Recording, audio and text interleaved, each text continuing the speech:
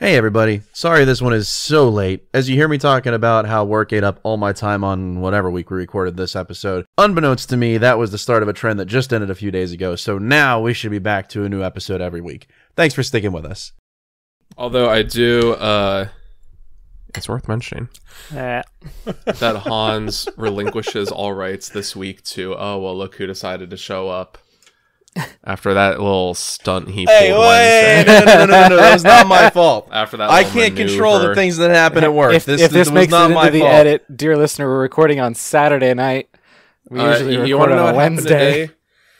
My wife and I were watching the third season of The Witcher. We finally got around to it because season 3, episode 1, we thought was kind of trash. But then we picked it back up again. Season 3 of The Witcher, pretty good. Sitting on the couch, we're cuddling with Bailey. We're having a good time. We're drinking some wine. She made this nice chicken soup with dumplings in it. We're having a perfect Saturday. And then I leave that to hop onto a recording to talk about A Good Man from the year 2014 starring Steven Seagal. Listeners, do you know how much we love you? The sacrifices I have to make to be here. And then that I get. Do you know how much we love you? Sacrifices. You are the most beloved podcast audience. Especially because we know each of you personally. If there is a definition of the word perfect, it is what I was doing before I was here. I'm sorry. I can't. One sec, I need a bottle opener though. I need to open this beer. I can't control the factors that kept me at work on Wednesday. I'm sorry. We have the most loved podcast audience. Like you said, because we know all of them personally. And have for well over a decade at this point. But you can't check your 6. It's kind of like, taking a screwdriver to a gunfight. What's happening? Just like on top. Okay.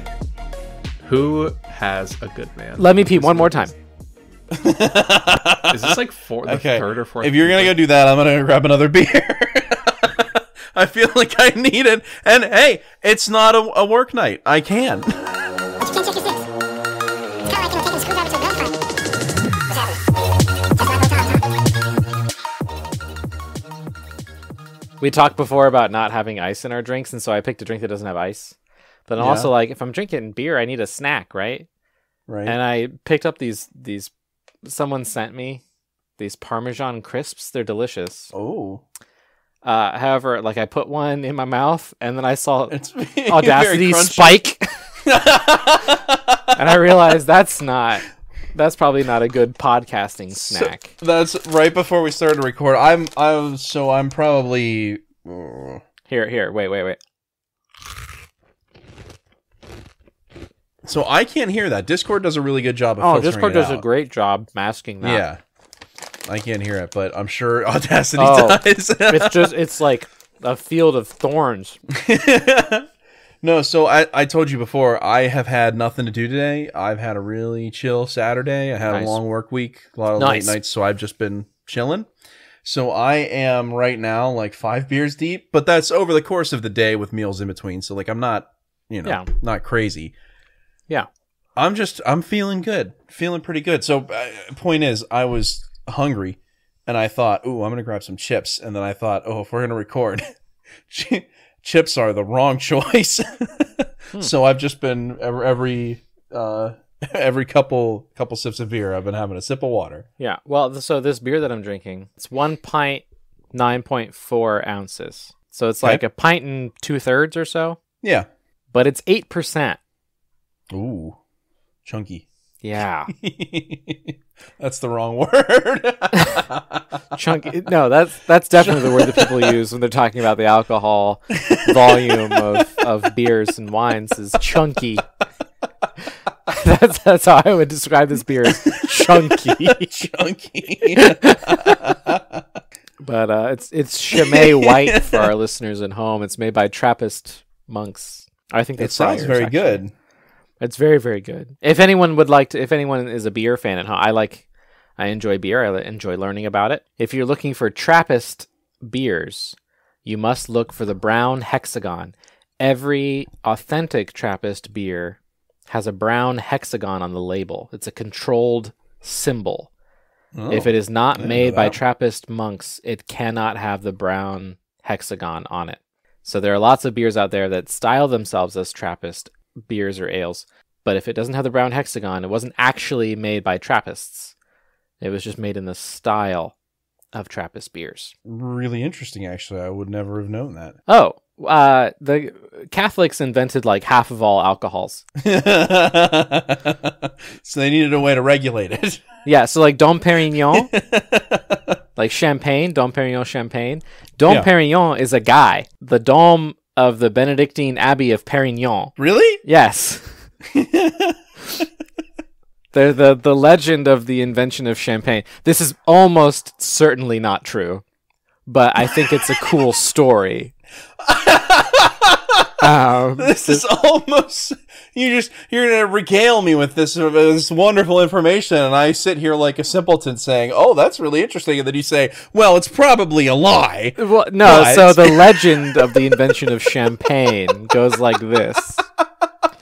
So at Perignon, the Benedictine monks there, they make wine to support the monastery. They make white wine to support the monastery, which is a very Benedictine thing.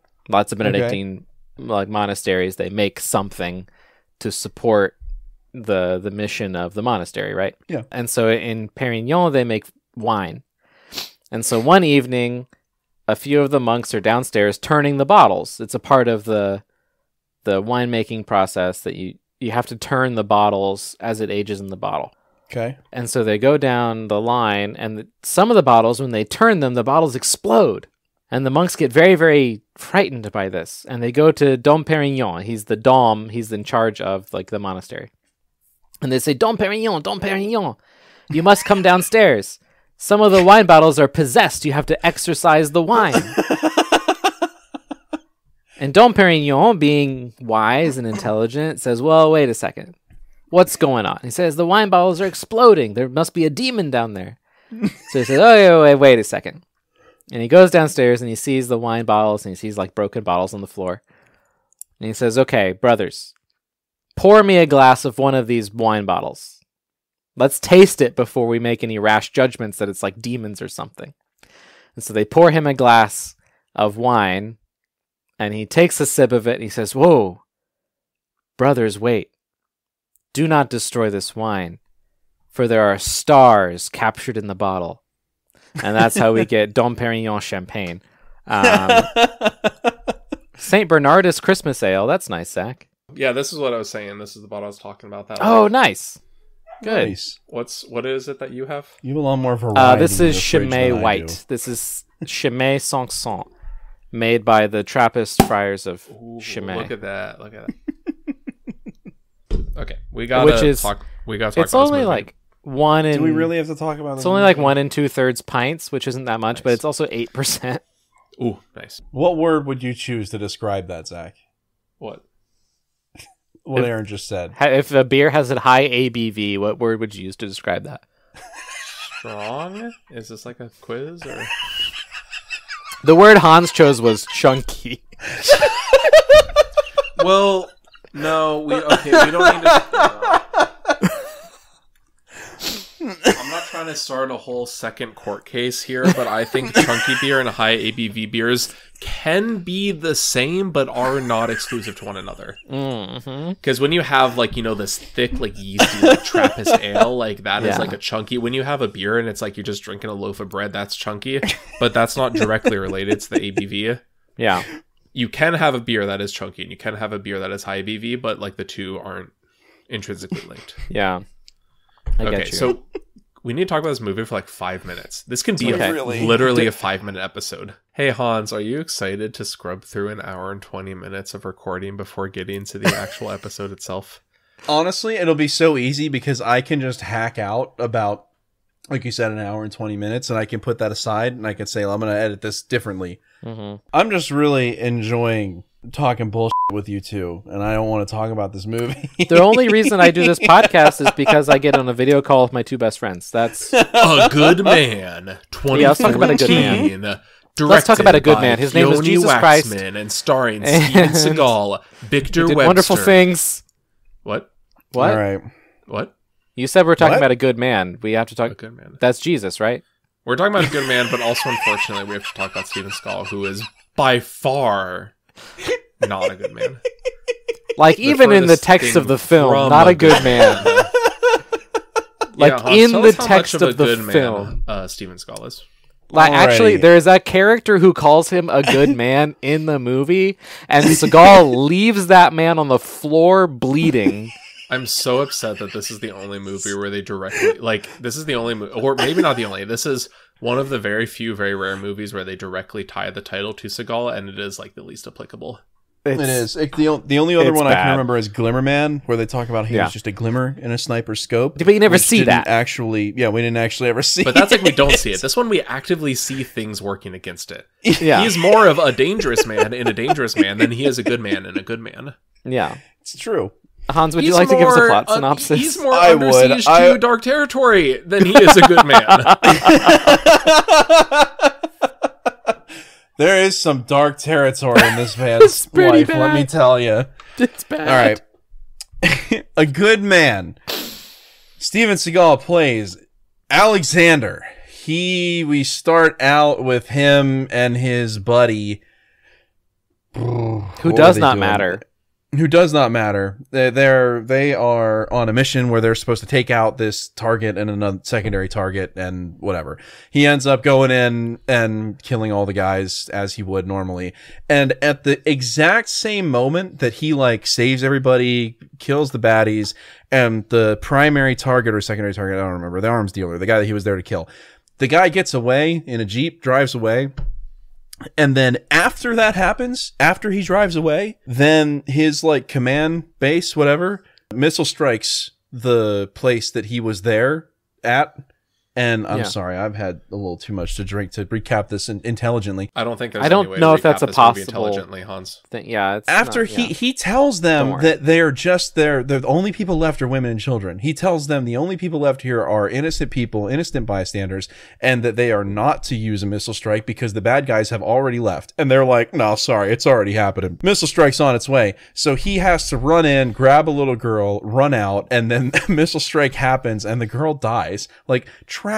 Like, this should inspire everything else that happens in the movie, and it just kind of like doesn't matter at all. His partner that was there doesn't show up again. He's fine, he lives, whatever. And then you move into the first major phase of this movie with like a flashback to all of this happening. It's like, oh, like he's scarred from this event.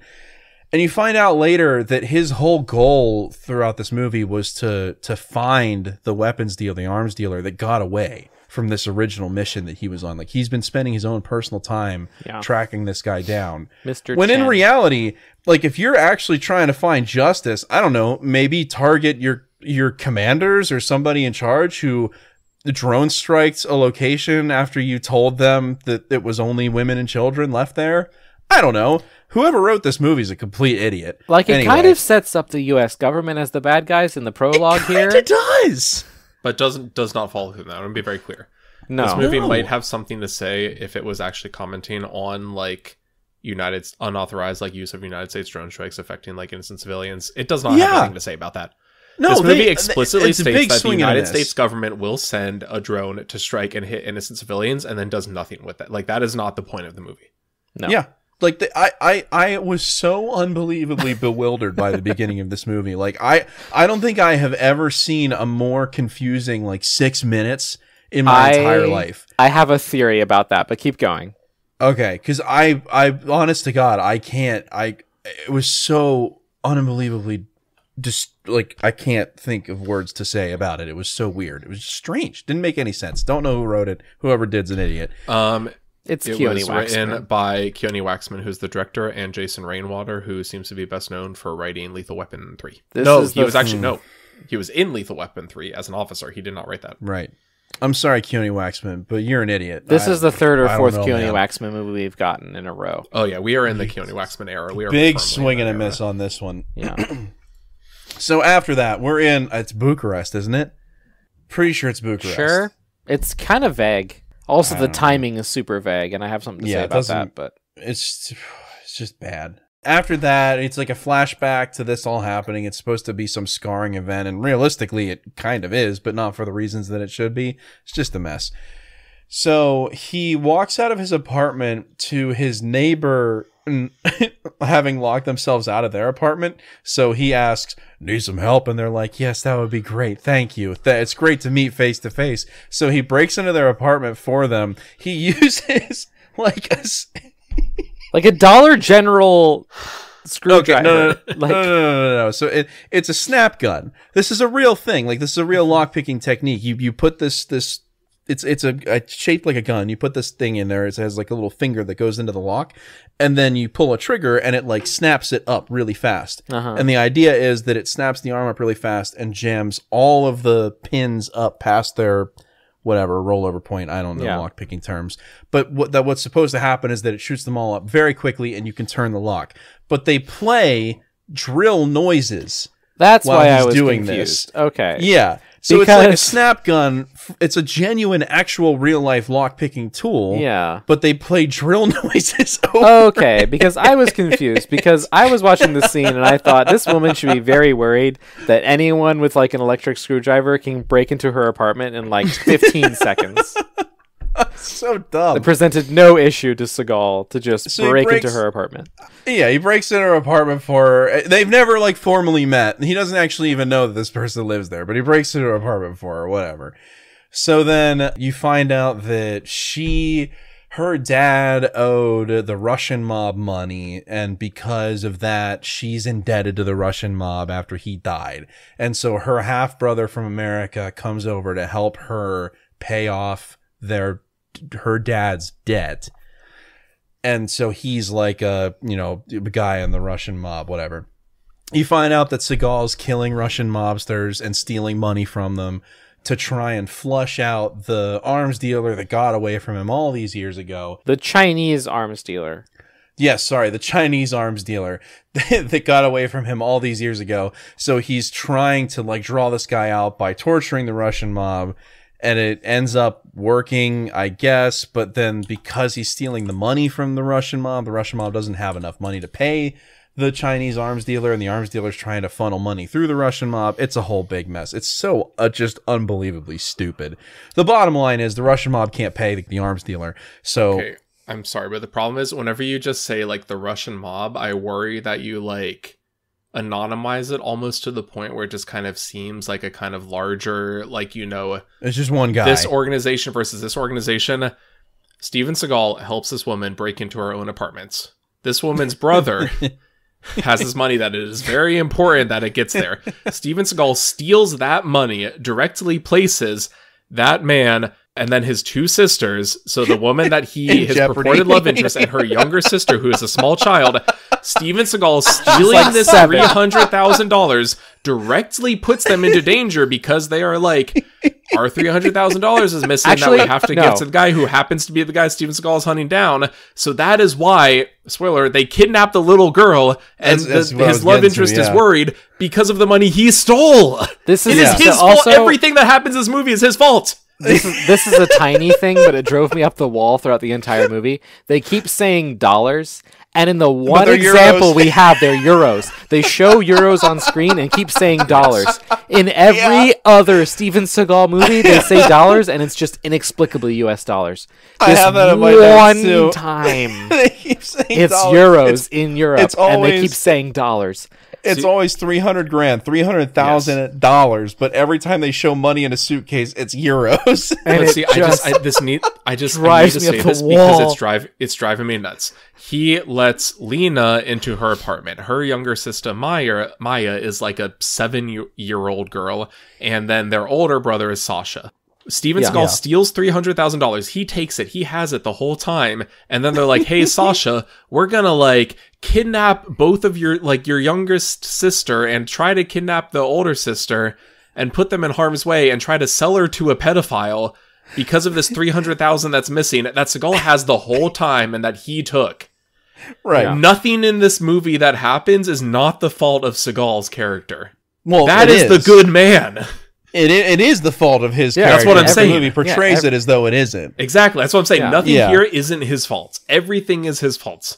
Yeah, and no, he is so the good man. That is what. It's not just the Russian mob and this, like, Chinese arms dealer. It is directly this one man that he directly puts his own love interest into harm's way. He is killing Russian mobsters to steal their money, to flush out the arms dealer who they are like working for. But in doing so, he gets his neighbor and her daughter, her sister, kidnapped, and then he has to team up with their brother to get them back. Kind of. He kind of has to let the brother do most of the action for the entire, like, middle and last third of the movie, while Seagal just disappears. But he has to come in at the end and save the day. The whole thing is Seagal ends up talking to the brother, the half brother, and he says basically we have to get them back, but you have to do things like my way. You have to use a like I use a it's like a scimitar, short sword, not a scimitar. It's a wakizashi.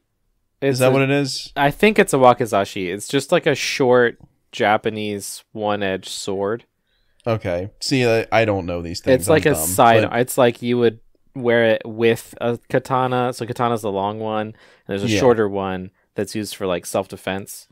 Yeah, and that's what he uses. The problem with that is it kind of makes sense when he's using it for most of the movie, because he is pretending. He calls himself like Guai Lo, which is, as we've discussed in a previous movie, Guai Lo, which is like white devil, like white ghost, like a translation of that. It's pejorative. It's a Chinese pejorative for white people. But he is like writing on the walls like Guai Lo as if it's a name, like a non-pejorative way of referring to himself as Guai Lo, but like as Guai Lo with a space in there. And when he's using the sword there, it kind of makes sense, because his whole scheme is that he's like trying to make it seem like it's somebody else doing these killings.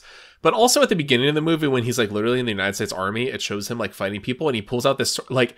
He has his gun, and then a guy gets up to him, and he goes to like reach for something, and I assumed it was going to be like a combat knife, like with a serrated edge, like a normal United States Army, like Marines combat knife. And he pulls out this like little sword, and I'm like, no, no, you do not have that. That is not standard issue. So it does not make sense when he is at the beginning. It kind of ties in. They try to give it purpose. He can't get rid of his weebishness. His weebishness is he is Mall Ninja. Like army guy. And Mall Ninja incarnate. He is Mall Ninja incarnate. With the leather trench coat throughout the entire movie. Oh no, my God. We get the most egregious example in the finale. But when he's doing these killings, he's trying to make it make sense. He's leather using the sword trench coat. and he's lighting incense, like he's trying to make it seem like he's, throwing them off his scent, making it think it's someone else doing these killings. It kind of makes sense. They try to do something there. It doesn't really work, but they try something. Yeah, they try something. That's it. That's the whole thing. He ends up like going there, and the younger guy, the brother, he takes out pretty much everybody. And if this movie, well, we'll get there. He takes out pretty much everybody, and then Seagal has a one-on-one with the arms dealer. Finally kills him.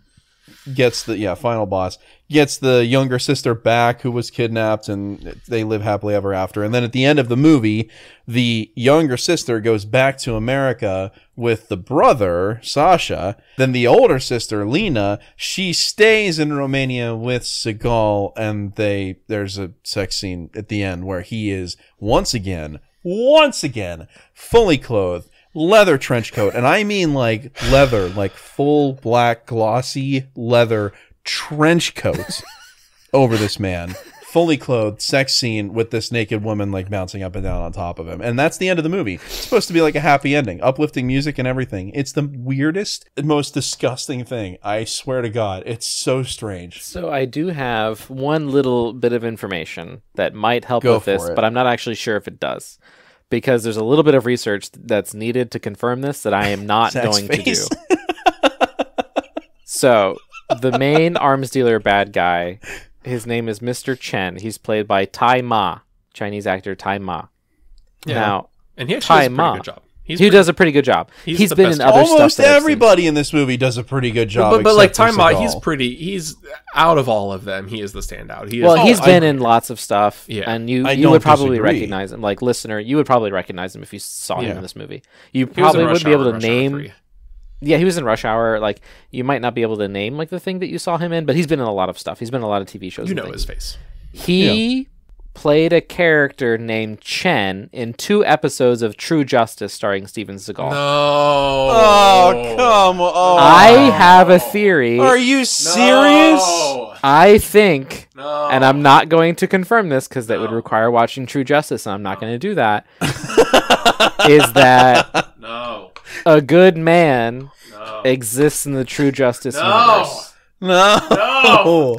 That That's Mr. so Chen, disturbing. that Tai Ma is playing the same character. Sarah says no too. And one of the reasons that this movie doesn't make any sense, specifically in reference to Tai Ma's character, Mr. Chen, is because it requires 2 episodes of this TV show we didn't watch. And oh my god, it's the Disney homework before the Disney homework this was movie even makes a thing. sense. It just sucks. Well, so at the end of the movie, when they're having their showdown, they do the classic Seagal thing of agreeing to not use guns, and we're gonna have a sword fight now. The honorable thing. Well, of course. except so like Seagal says, as a true son of insert Chinese name here that we've never heard, wouldn't you want to do this honorably, like one-on-one in a sword fight? And Mr. Chen's like, of course, yes, that's what I want. And so he gets out a sword, and then they have their like classic like one swing of the sword fight. They run past each other, and then Mr. Chen falls dead in like grape jelly. It looks really bad. Like he makes all these references as if they've had like all these conversations and stuff in the past that have not happened in the movie. Like they're referencing other characters, and they're referencing like Mr. Chen's backstory that we never got in the movie. And I think it was in those 2 episodes of True Justice, but I am not going to go check. True Justice. Aaron, are you familiar with what True Justice is? Tai Ma is credited in True Justice as Chen in 2 episodes. Okay. What year? Wait, what year? What year did that happen in? 2011, I think. And this came out in 2014? Yeah. Interesting. Okay. Yeah, 2 episodes in 2011. This True Justice is set in Seattle.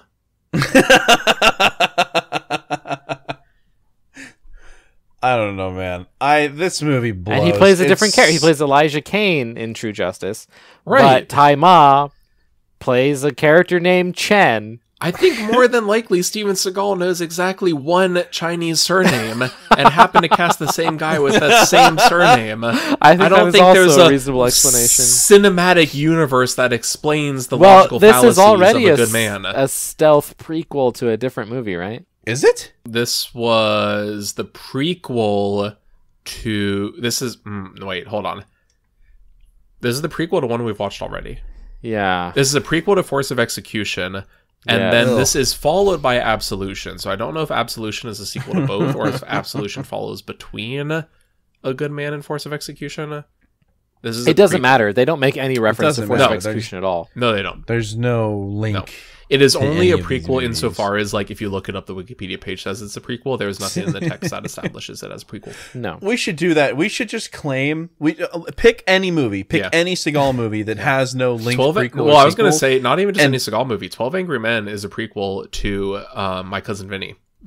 Tell me it's not. No, but I'm saying we're the resident experts on Seagal. No. Why don't we just pick any Seagal movie that does not have a prequel or sequel and say, yes, this is in fact a prequel or sequel to another Seagal movie that does not have a prequel or sequel. Why don't we just do that? Why don't we just say that? Why don't we manifest that into reality and update the Wikipedia page to reflect it?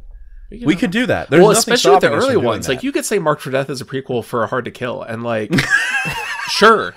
Why not? Tell me it's not. Why wouldn't it be? This fits in with our theory that he was like the same officer, just being bounced between. Yeah, every movie in which he's a a cop, same universe. No, I love. I think we should go and update all of the Wikipedia pages for all of those early movies to say that exact theory. This is like when we pointed out the weird editing of like the guy, and we found out it was like our one Polish listener that updated the Wikipedia page. We should like stealth update one of these to say this movie's a prequel to another one, and then just as soon as someone else points it out, we're like, sorry, we had our fun. Yeah, no, this one is not a prequel. It is. This movie sucked. It was so stupid. It was so it didn't make any sense. The whole point. They say numerous times, and then the name of the movie also implies that Steven Seagal is in fact a good man. But everything that happens in this movie is his fault. Everything, every single bad thing that happens, his fault. Can I point out something that just tipped me off to how bad this movie was going to be? It's the first line of the movie, the first spoken words of the whole movie. Well, that's impressive. Do it. So you get a voiceover from Seagal who says, and I quote, I listened to it twice because I had to make sure I got this right and I wasn't just like misunderstanding. He says, quote, "There is no darkness without light, yet there is light without darkness," end quote. That is exactly backwards. What? Backwards from what? Where is he that says from? there is no darkness without light, yet there is light without darkness. There is absolutely darkness without light. That's the definition of darkness. Oh, this is just... Just definitionally, he's wrong. Just definitionally wrong. If he said there is no... like... There is no darkness without light, yet there is no light light without darkness, but there is darkness without light. If he said that, yeah, he'd be correct. there is darkness without light. That's the definition of That's darkness. what darkness is. That's darkness. I just want to point out this movie, the highest peak of criticism, like the way this movie is actually better than every movie we've watched like over the last like 10 weeks or so, and then like the absolute lowest low. The absolute lowest low we already covered. The absolute lowest low of this movie is that everything that happens in this movie, the aggravating instance, like this is all his fault. And the movie doesn't seem to recognize that it is his fault. If he got to the end and he's like, "Hey, I'm really sorry, like, you know, I didn't mean for your sister to get caught up in all of this," that would absolve this movie of most of its sins. But it does not. The universe of this movie does not act as though it is his fault at everything that happens when it is. The highest praise I can give this movie is that the beginning scene that lasts for 10 minutes, and you talk about how his partner doesn't come back, like the beginning scene that doesn't really connect to the movie, somewhat connects to the movie more than like the last 10 ones that we've watched. Because like in the beginning of this movie, he is going after this Chinese arms dealer who continues to be the main antagonist for the rest of the movie. Like I watched this and I was like, wait, the 15-minute short film that preceded the movie actually relates in some way. Praise the Lord, hallelujah. There is some way that the beginning opening segment, the cold open, like sets up and pays off. Normally it's completely unrelated. In this case, it's like 50% related. That's like the lowest bar to clear. There was setup and payoff. There's at least one character from the prologue that actually comes up later. Okay, but just picture what you would... Not even what you would give praise for another movie doing. What you would just baseline expect another movie to do, this movie does. And that is more than you can expect from most of these. I'm not saying it deserves praise for the fact that like the opening sequence is related to the rest of the movie, because normally that goes without saying, but now it very much goes with saying.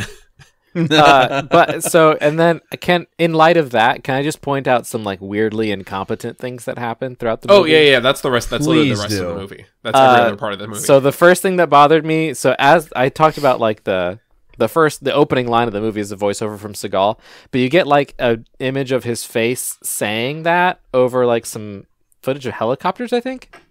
Yeah, except they're shot in different frame rates. So you have like. Looks like it's a still. He's semi-translucent Seagal head over some helicopters flying in the background.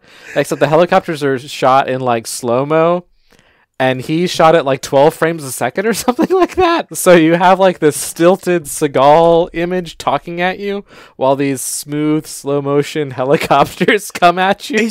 He's not talking at you. It's voiceover from him, but the like picture of him that you see, the really slow, weird video of him that you see, his mouth isn't moving. No, it's very strange.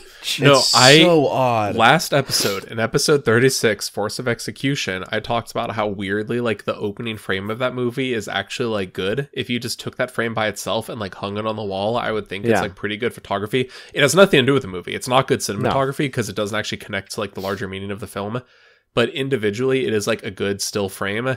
The like opening still frame of this movie of A Good Man is like is awful. It is like the original sin. Like it is terrible. It is these two helicopters and then Seagal's face, just 50% opacity over them. We have gone from like the best opening shot of a Seagal film to like the worst opening shot of a Seagal film. And then you watch it in motion and it's just jarring because they're shot at different frame rates.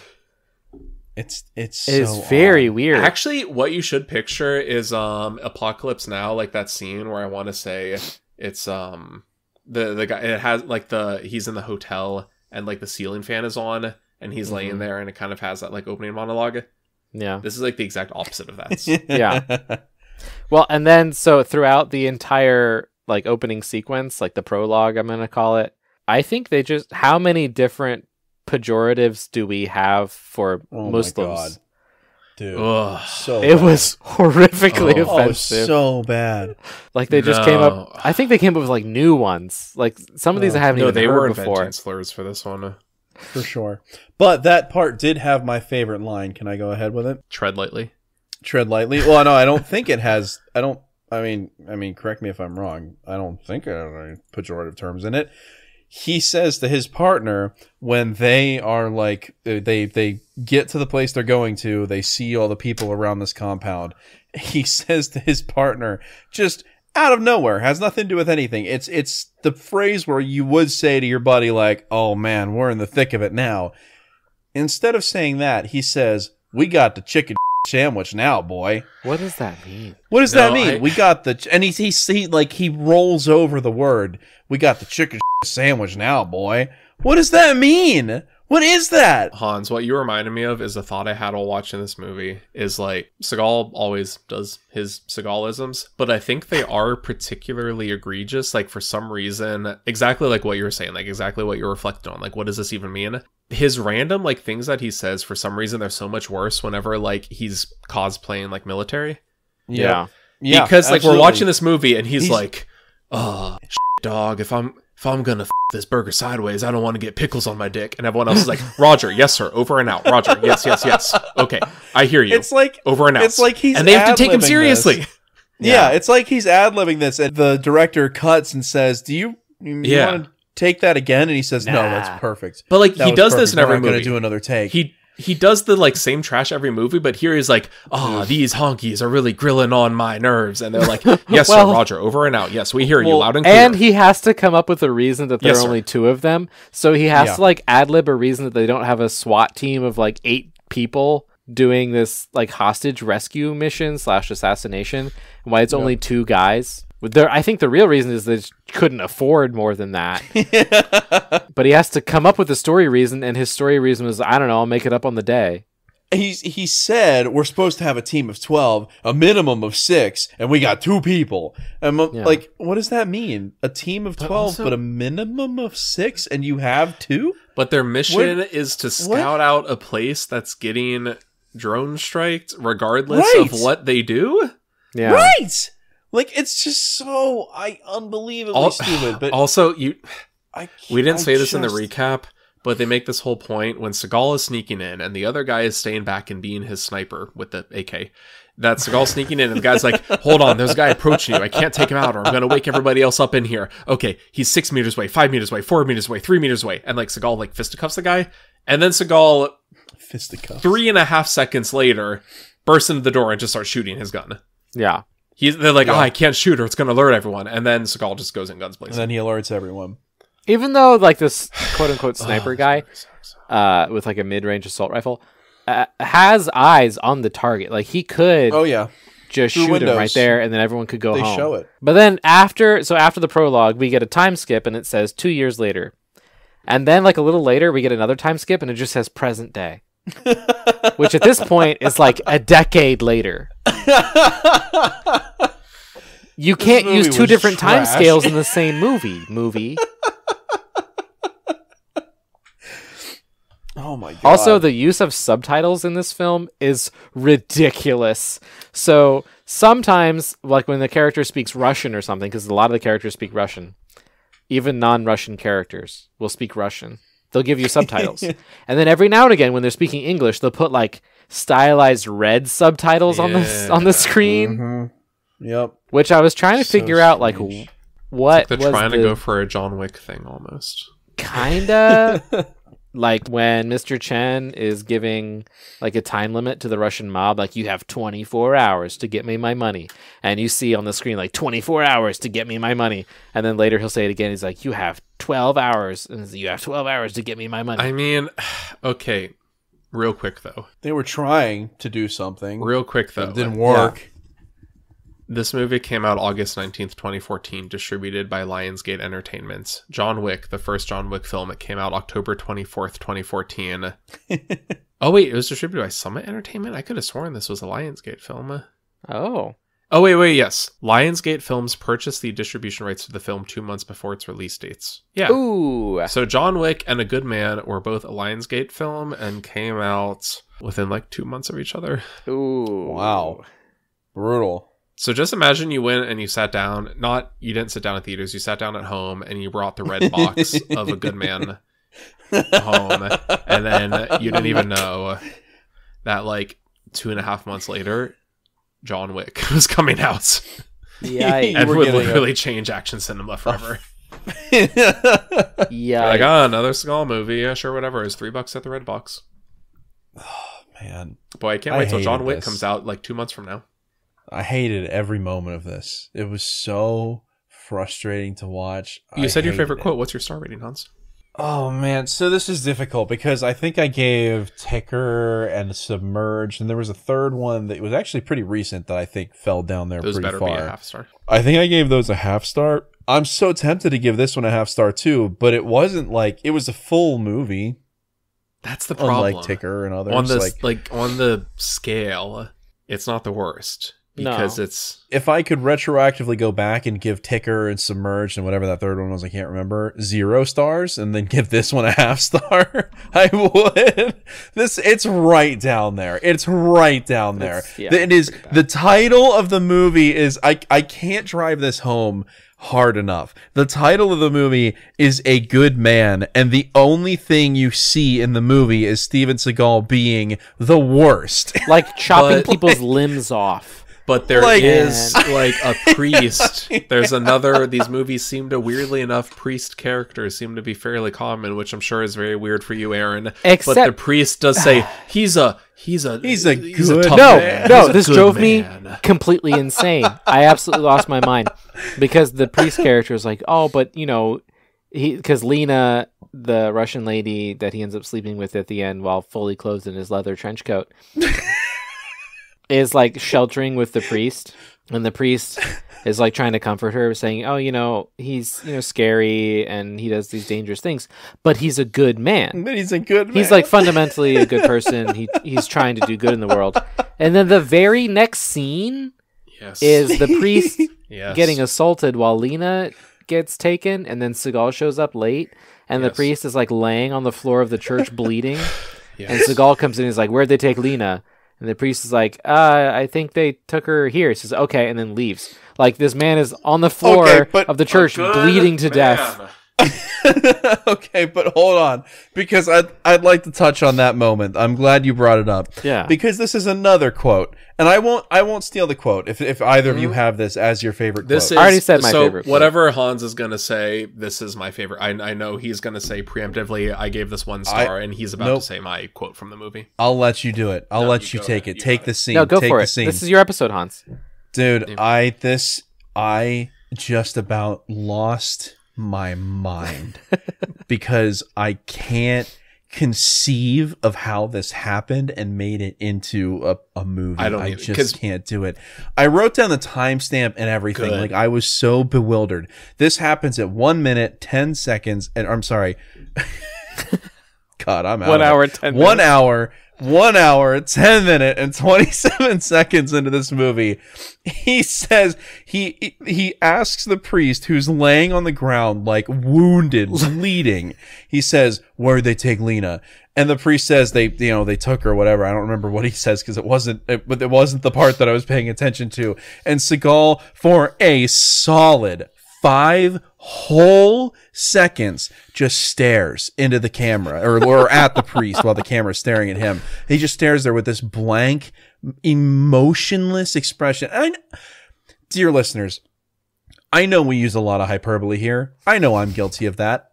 This is not hyperbole. No. The man stares at this like dying priest on the ground for 5 whole seconds. I counted them out, 5 seconds, with the most dull, like bored, blank expression on his face. Like just stare, and the camera captures all of it.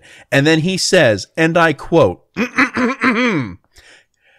I'm sorry to hear that, because now I'm a snatch every motherfucking birthday.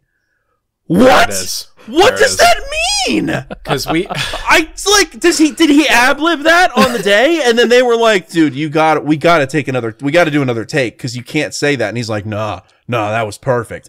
What the hell is that? This made it into the movie.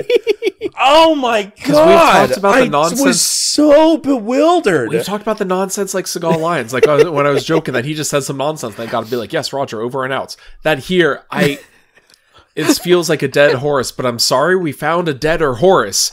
Well, I'm sorry to hear that, cause now I will snatch every motherfucker birthday is a new low. What does that mean? Every word in that sentence individually and combined means less than the previous word before it. And you have to take what is that supposed to mean? You have to take that. What is that supposed to mean? You have to take that in the context of the situation where he's staring at a dying priest who has been wounded by someone who came in and kidnapped Lena, and he just stares at them and then says that and then leaves. Okay, what? What is this movie? What am I watching? This is a movie where Alexander, Steven Seagal's character, the good man, Alexander, or Goodman Seagal, says, I wonder how much pussy he get. You think he get more than Osama bin Laden got? I'm gonna be sorry to kill his ass. And that's not the worst thing he says. Because the worst thing he says is like word spaghetti just thrown onto the screen that we are expected to consume like the pigs we are at our slop trough. Now, I'm sorry to hear that because I will snatch every motherfucker birthday. What is this supposed to mean? Now do you see why I hated Maximum Conviction so much? It hates me. This movie hates you. Nobody cared. Nobody said say another line. What Zach just said, he says that to his partner in the very beginning, in like the flashback of the beginning of the movie, where they're about to take out the arms dealer. Well, and they just have like a back and forth of like different, just horrifically racist terms. No. There was no back and forth there. He said those words. It was a fourth and fourth. he said those words. What Zach just said. Yeah. He said those words to his buddy, and then his buddy, and I quote, goes, "Oh," and that's it. To be fair, that's somewhat accurate. Like, whenever you just hear, like, when you're just walking down the street and you hear some, like, 50-year-old guy just, like, say some, like, out-of-pocket thing, and you're like, huh, yeah. And then you just keep walking. You're like, huh, yeah, that's crazy. Oh, woof. I was seething this entire movie. I was so mad. I could have a team of Harvard linguists spend, like, 50 years trying to decode I will snatch every motherfucker birthday. And they would be no closer 50 years later than I am today to what this is supposed to mean. This is like the Rosetta Stone of not understanding human language. If we encountered intelligent life outside of this galaxy, and we specifically needed to make sure that they like could not understand human language in order to protect ourselves, like we don't want them to learn how to communicate with us because that would put us in danger. I would feed them Seagal movies. I will snatch every motherfucker birthday because then they would just say, well, that means nothing. Well, time to go to another planet or something. This is going to be the most bleeps of any episode, I think. Yeah. It's pretty bad. So, I can't... It's almost impossible to talk about this movie without having to bleep out something. Well, because the highlights are the mysteries behind these lines that Seagal came up with on the spot. I mean, that line in particular, I'm assuming that means I'm going to go kill everybody. Like that's it that's implies what that means. Some sort of violence, but I don't like the thing is weirdly enough, it's like I know they talk about how like 70% of communication is nonverbal. Like what you say matters less than like your body language and your tone. Like that requires body language and tone. No, but like by the whatever amount of body language and tone we have, we are led to believe that he is like, "Ooh, I'm gonna go kill these guys." Yeah. By like the context of the movie, it's like his love interest is kidnapped. This priest is hurt. He walks in. The thing is, it's honestly like Mad Libs. Like, it doesn't matter what he says. The entire filmic language leading up to here is leading us to believe that he is like, ooh, I'm going to go get my revenge now. So what he says is honestly irrelevant. Yeah. So he could just like say, he could say, wah, wah, wah, wah, wah, wah, wah, wah, and it would communicate exactly as much. We know he's going to go get revenge now. Like, we know what it means. But the words he says mean nothing. They mean less than nothing. They mean the opposite of anything. Well, and we were given a hint when he said there is no darkness without light. I get. The opposite of love is not hate. The opposite of love is indifference. And we are given indifference. Yes. This is the indifference of cinema. That was so bad. I don't feel that anyone involved in this cared about any part No one of cared. 1 star. I don't care. I'm done. So I'm only going to disagree with that just a little bit. Okay. Because what part did someone care about? The guy that played Sasha, the brother. Okay, he cared. Who was involved with the mob, but he was only involved with the mob poor to pay man. off his sister's debt, whatever. He, as an actor, who I haven't actually looked this up, but I'm just going to take a guess. Victor Webster. Stuntman turned actor. Like a martial artist. He's like a kickboxer and black belt. Yeah. He cared because if this movie, I'm gonna play script doctor for just a second. Ooh. Yes. Ooh. You can correct me if I'm wrong. He was in the Scorpion King 4. He was in Sex and the City episode To Market. I believe that if this man was the main character of this movie and you just removed Steven Seagal entirely, or you made Seagal the villain, like, ooh, obviously the arms dealer is the villain, but like Seagal killing the Russian mobsters and stealing their money, which forced the sisters to be kidnapped.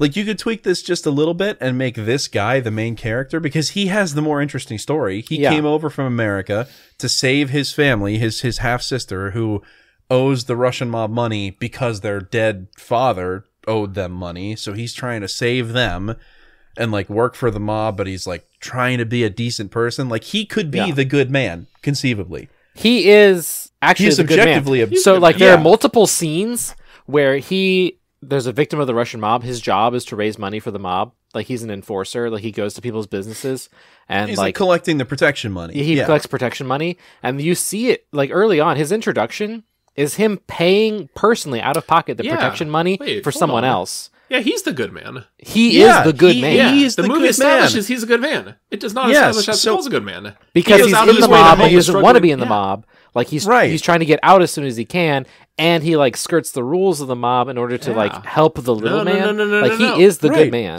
He's the good man. That's what I was saying. So if he were the main character, Schreiner is in. He is doing house calls. He is. I got one of these. Where have you been? This is good. You're 100% right. If he were the main character of this story and like the final fight, like maybe not the final fight, but maybe the penultimate fight was between him and Seagal, and he beat Seagal and he killed Seagal, and then the ultimate fight was with him and the arms dealer to get his sister back. Like, that would have been a good story. Because imagine he finds this guy that's like starting to like seduce his sister, and then he learns this guy is responsible for the missing $300,000 that got his other sister kidnapped. Right? Ooh, I'm on the edge of my seat. Like, Seagal is the villain. Maybe not like the villain, but he's definitely and one of the villains. Hey, we're against the same guy. And then, this main character would say like, no, neither of you are on my side. Like, imagine this. He is Guaylo because he works for Mr. Chen. Oh, yes. That's why he's Guaylo, not just because he's a weird... And he's just like pitting the Russian mob against themselves in order to distract from the larger target of Mr. Chen. Just because he has a weird fixation with Asian culture. Well, he likes to appropriate that could things. also happen, I guess. But because like he's been hired by Mr. Chen to be like a hitman and enforcer to disrupt the Russian mob. Yep. And that's why he takes on the name Guaylo. Also, Hans Victor Webster, the guy that plays the main character in your cinematic debut, A Good Man, written by and directed by Hans Schreiner. Victor, I assume Victor Webster would still appear in this movie. He was in an episode, a 2010 episode of Bones, playing the character Brad Benson in one episode. Really? Of Bones. It always comes back to Bones. He was also in 42 episodes of Continuum. Yeah, that's fair, but he was in one pretty episode good of Bones. sci-fi show. This guy, he put in so much effort to this part, and he was actually very good, very convincing, and it just was all brought down. This is such a theme with all of these movies. No matter how good everyone else might be, we say it's shit, we say it's unbearable, we say it's just absolutely miserable to sit through because of Seagal. It's crazy. Like, this movie could have been decent movie if it was just tweaked just a little bit. If this guy was the main character, if Seagal's face wasn't on the poster. It's crazy. This has to be at least like the 15th movie where if you just remove Seagal or pivot Seagal into a supporting villain role, it is actually a somewhat decent Which movie. is what they did in Machete. Oh, there we go. That's the exception that proves the rule. That's a really good point. Because that's exactly what they did, and it worked, and that was enjoyable. We're not the first people to think Vindication. of this. No, we're not. Danny Trejo watched Seagal movies and was like, wait a second, Seagal would work really well as like the villain of one of these movies. Yeah. Not even as like the main villain, but like one of three villains. Dude, yeah. It only took, what is this, episode 37?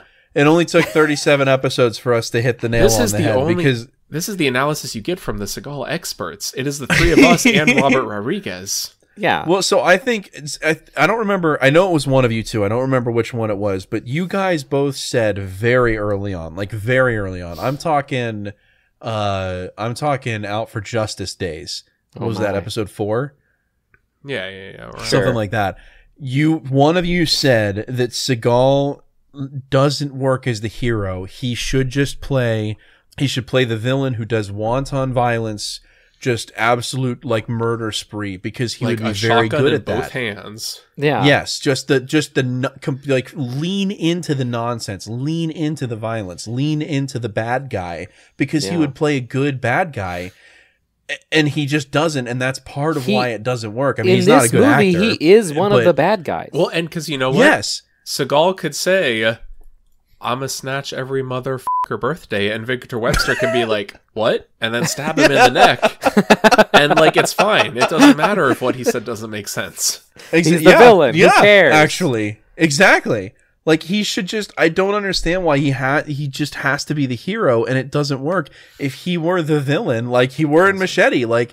And he looked like he was having more fun in Machete. He looks miserable in this the part movie. whenever he's like has the sword sticking out of his gut, and he's like, I could win this, but I guess I'm gonna just kill myself. Like, that's the most fun he's had on set in like 30 years. He looks miserable throughout this entire movie. He does. He looks irritated with everybody. Like, I can't believe they're making me do this. He's like, he's the one on the cover. I'm just trying to do money laundering, and they dragged me out of my trailer again and put me in front of the camera. Steven, play the villain. Seriously, you had fun doing that, and it worked way better.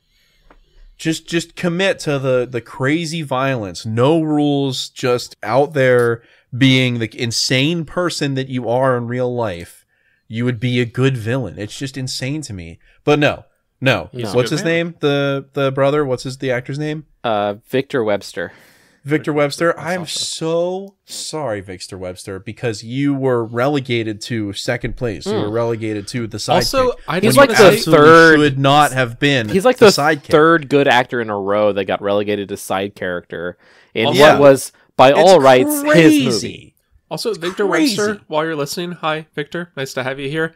I looked up the episode of Bones that you're in, The Death of the Queen Bee. Sarah and I, my wife and I, we just watched that like a month or two ago. That was a pretty fun episode. That's the one where they have like the creepy janitor that everybody thinks is the killer is actually in real life played by the guy that played Freddy Krueger in the Nightmare on Elm Street movies. That was a pretty fun movie. That was a pretty fun episode. Victor Webster, you were in like a really fun episode of Bones that we enjoyed watching just somewhat recently in our current rewatch of the series. Also, Victor Webster is like still making stuff, so good. Yeah. Oh, that's good. That's actually really good to hear. Yeah. Oh, also, he was in... Wait, hold on. Hold the forts. Okay. 3, 4, 5, 6, 7, Hold 8, 9, 10, 11, 12, 13. He has been in like 13 Hallmark original like Christmas movies in the last like 6 years. Yes. Really? Oh, we're about to do a season 2 in Victor Webster. Dang. Good for you, dude. You know what, Victor? Glad. We're going to watch a couple... My wife and I are going to watch a couple of your Hallmark movies. Yeah, go to Sarah. Sarah, we have to watch this Victor Webster films. Our completely like lack of money where our mouth is, and we're going to support you. You should have been the star of A Good Man, and you should not have had to work with Seagal at all. Actually, honest to God, man, good for you. I'm glad this guy had a successful career. It seems like you got like Seagal. A comfy thing going on. I can respect that. Yeah. Oh my God, this movie just made me so angry. It made me so angry the entire time. Wait, Aaron, you said he was in the Scorpion King 3 Battle of Redemption. Did you know that he was also in the Scorpion King 4 Quest for Power? I did. Also, Aaron, did you know that there was a Scorpion King 4? Yeah, I did, but I only know that there was a Scorpion King 4 because Victor Webster's in it. Victor Webster, you're my hero, man. Well, and so Force of Execution, Bren Foster was the actual star of that movie. Yes. And he's barely even on the poster. You have his silhouette in the reflection of the sunglasses of Steven Seagal. Right. Why do they keep doing this to these poor stuntmen? They deserve more screen time. They deserve more presence. They deserve main character status. I'm so mad. And you are a martial artist / stuntman who is looking to get into the film industry, and somebody approaches you to act in a Steven Seagal film. I'm not saying don't do it.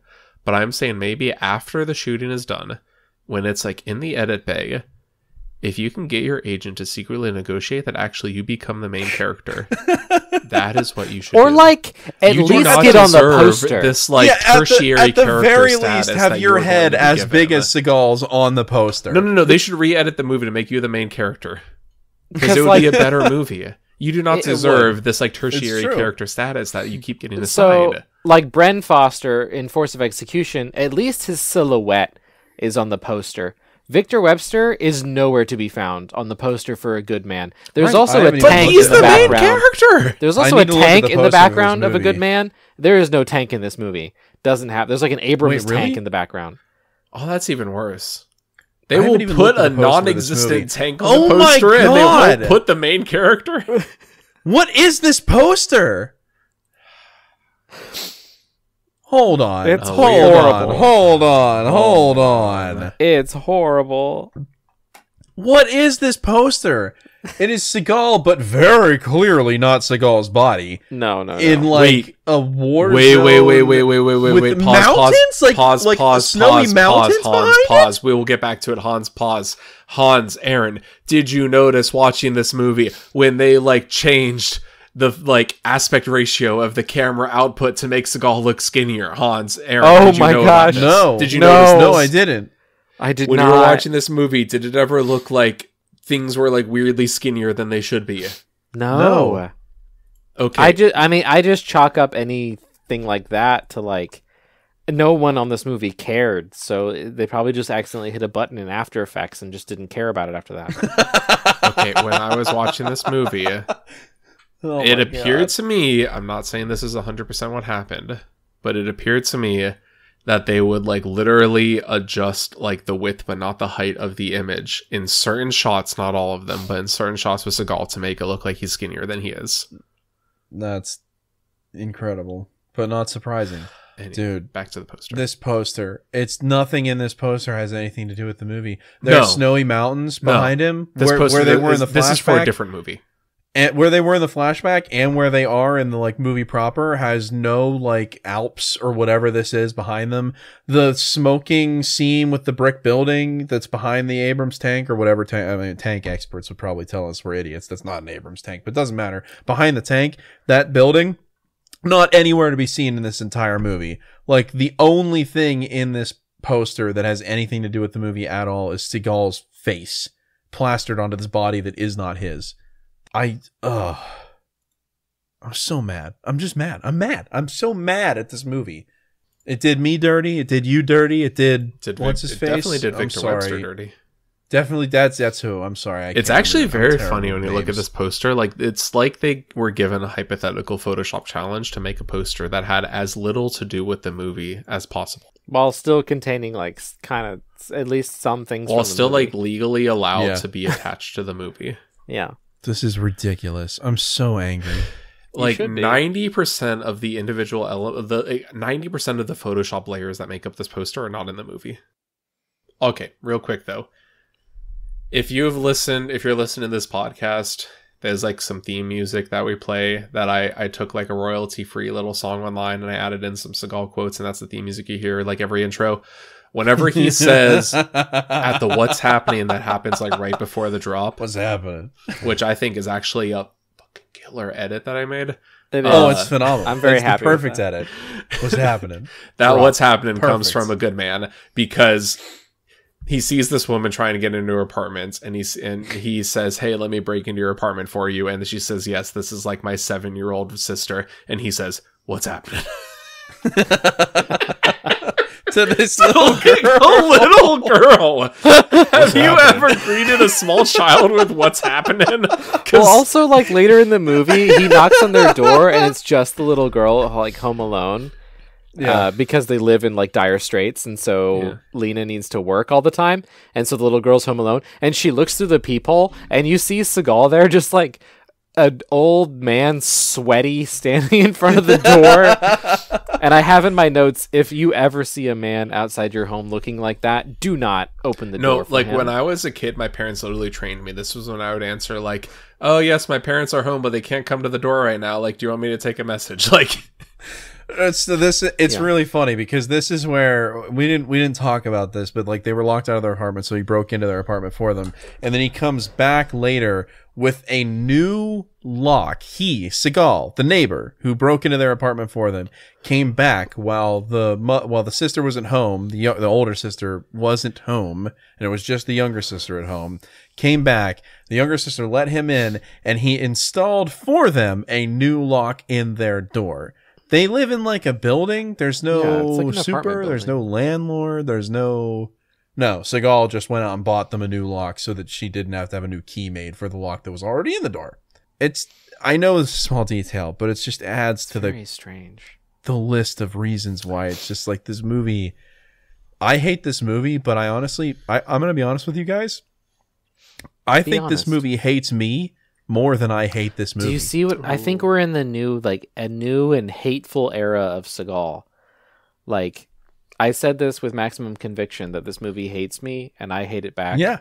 I think that's gonna be the theme. Like, I'm feeling that's just gonna be the norm now. I think you're right, honestly, because that's the only thing that I can come up with from this is that I think this movie hates me, and I'm fine. I wasn't thinking on that same wavelength as you last time, but you're absolutely right. Thank you. Oh, I feel so vindicated. Prophet before his time. A week before. Yeah, the first like 30 movies we hate, the next 30 movies hate us. It's ask not who the bell tolls for thee. Yep.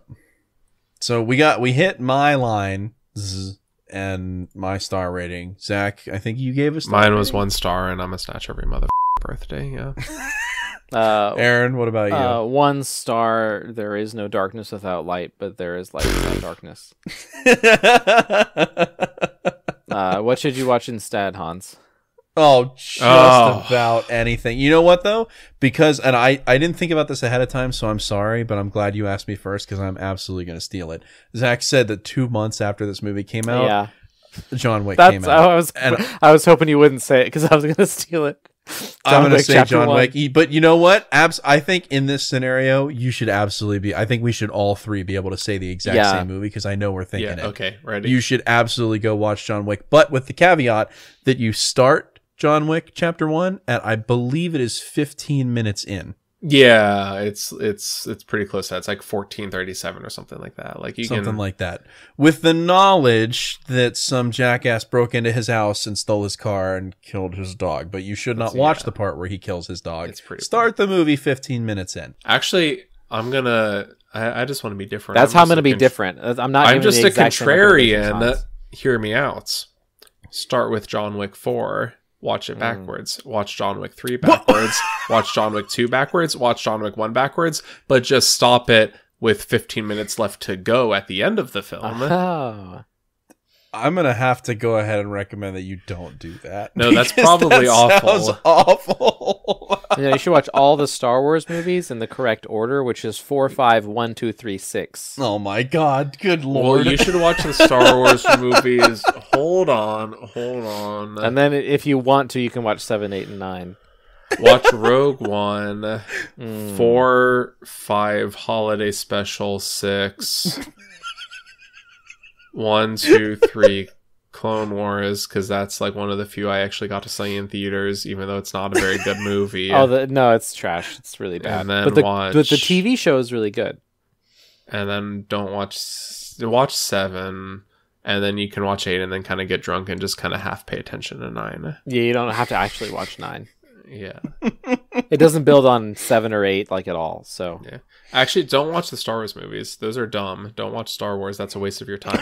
Play the Lego Star Wars video games. Oh yeah, you'll basically get the same impression. Yeah, you can still speak intelligently about Star Wars if you just play the Star Wars Lego movies. Honestly, if you play all those, you know enough. You're fine. You don't. Yeah. You don't have to get involved in any of the online toxicity. Yeah. A good man, more like a good boar. No, that's not good. Neither a good is man, more Seagal like a bad movie. man, because he's actually a bad man in this movie. He's not very good. More like a good man. Justice for Victor Webster.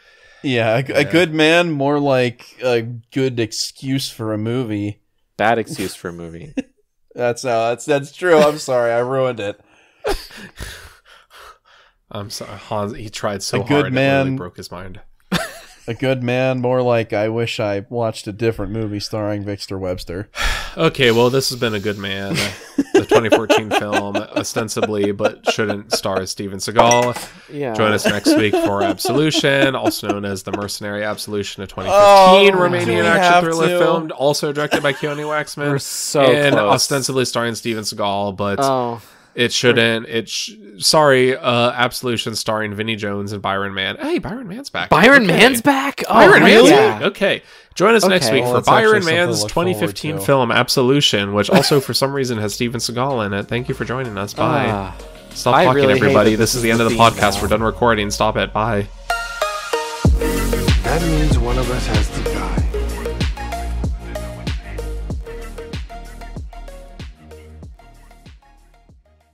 Actually, hello, listener of this podcast. Here's what you should do. If you have somehow made it this far and not watched Star Wars movie, you should play either Lego Star Wars The Complete Saga or Lego Star Wars The Skywalker, like any Lego Star Wars game, it's fine. Yeah. And find an online argument where people are like arguing about like, oh, Luke shouldn't have done this or whatever. Like find the most toxic, like vitriolic, like Star Wars film argument you can find and be like, well, I haven't seen the movies, but I play the Lego games and here are my thoughts. Because it doesn't matter what you say, you are a hero in my eyes. Like you are literally like the greatest human being that the universe has created.